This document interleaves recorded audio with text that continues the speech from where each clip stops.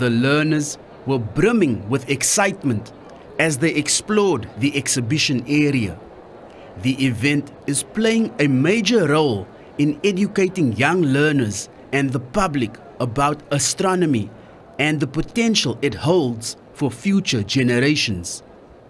Many of the learners say they dream of working in astronomy one day. It just came to my mind at 7th grade, since my teacher was so inspiring and everything. So I decided to try studying the stars a little bit. So after I studied the stars, constellations and everything, I just felt really inspired. So I just wanted to become an astronaut. So one day I could just touch the stars and make my mom proud, my dad. The reason why I love astronomy started when I was so fascinated about the planets, the stars, and basically everything beyond planet Earth. So that really interested me and it created curiosity. Therefore, I want to study in astronomy to satisfy that curiosity. At school, we have STEM Club, which is a club where we explore and apply our knowledge that we learn from our subjects and create new things and to learn about. We also have like engineering and science, so I'm really interested in science to learn about astronomy and everything more. Some of the high school educators say they have programs in place that will help to promote astronomy and science.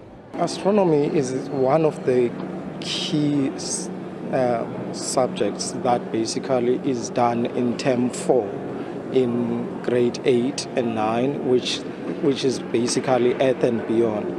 And I'm glad to be here because now when I talk to my learners about the planets and the solar system, basically they will now be exposed to what basically they've seen and talked about within these astronauts that they basically will see. We generally go into the STEM field. So one of the biggest things that Spine Road High School is doing, we have a massive robotics club. So the robotics includes coding, we take part in the WRO competitions.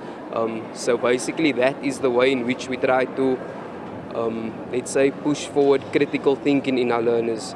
Right? And then also another thing that we do, we take part in the Science Expo. When we take part in the Science Expo, we are basically exposing our learners to all the other projects. So obviously they're doing their own project, but they're also being exposed to all the other projects. We are in relationship with WCD that created a private organization run by CT, Cape Town Science Center, a STEM club, where we actually expose learners to different projects given by them, ordained by the curriculum, obviously.